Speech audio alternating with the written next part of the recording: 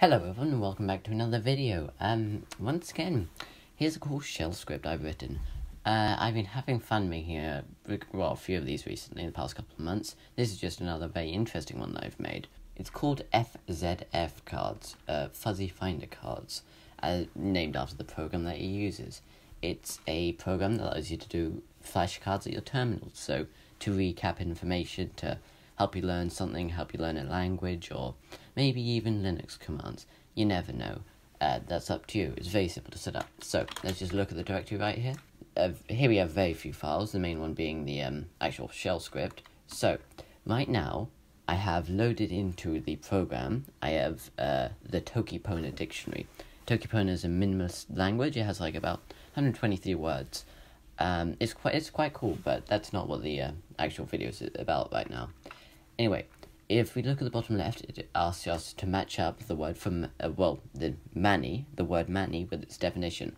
This means money, so search for that, there we go.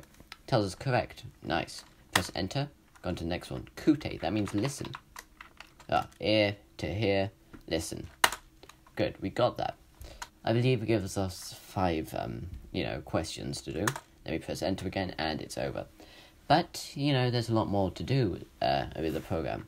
If you actually look at the actual script itself, we can see that if you wanted to, you can set the correct color, the incorrect color, and the default color.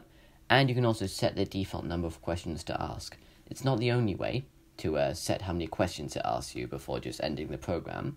You can actually pass the -Q flag and then provide that with an argument. So I could do -Q10 to prompt me with 10 questions before stopping. That's quite useful if you wanted to have a set goal that you wanted to complete per day. Let's just try that out right now. Let's prompt for just 3 questions quickly. Mie means man. Nice. Anpa means other. Oh, that's wrong. Sorry. That means bowing down, downwards, humble, lowly, or dependent. You can see that it's gone red. That's wrong. Let's try again. Lasso. Ooh, I think this is blue, green. Yes. There you go. It's only asked us to complete 3 questions and then the program has ended. Just as we said, 3 questions. You can do this as many times as you want. That's just what I've set it to do there. If you don't provide it, a questions argument, it'll just go with the default over here. However, if you're paying attention, right now we've just been given the toki pona side and we're trying to match up with the English side. Sometimes you don't want to do the other way around. Sometimes you want to alternate between those 2 methods to help you learn better. So just cancel this. What we can do is we can use the -T flag or the -R flag. -T flag will take in turns between prompting us with the toki pona side and the English side. -R flag will just randomly pick one of those to do every time. What you can also do is you can just pass the -F for the first, -S for the second, so it will only ever ask you the first side or the second side. -F is what we do by default, as it says up here, the default side. But -S would ask you to do the other way around. So let's just try -S. And you see we get the English side and we need to match it up. That's Killy. This is Soeli. How about we go about creating our own flashcards? What we can do is we can edit side 1. Side 1 has the first side of the cards.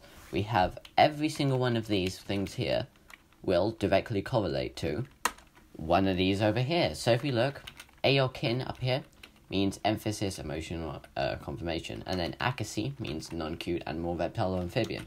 This is true for all the way down. Even if you want to get to Lily here, this all the way down here is little, small, short, few, bit, young.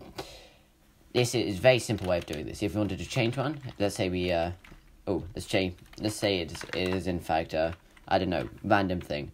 1, 2, 3, 4, 5. Well, I failed typing 1, 2, 3, 4, 5, but imagine that's what that's actually translated to little. There, you could do that easily.